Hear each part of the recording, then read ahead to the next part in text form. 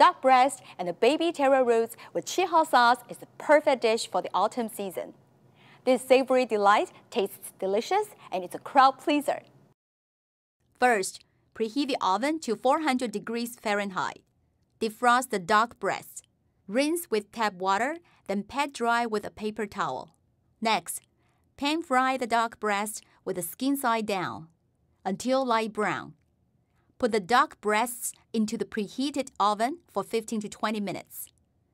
In the meantime, cut the baby taro root into 6 to 8 wedges and pan fry until golden brown. Remove from the pan.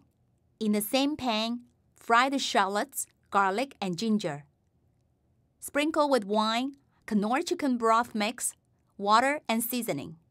Adding in Knorr chicken broth mix will surely boost the flavor of the dish. Then, add in the baby taro root and cook for 10 minutes until tender. Thicken with the cornstarch solution. Arrange the baby taro root on a plate. Then slice the duck breasts and arrange on top of the baby taro root. Pour the sauce over the duck breasts. Garnish with coriander and serve.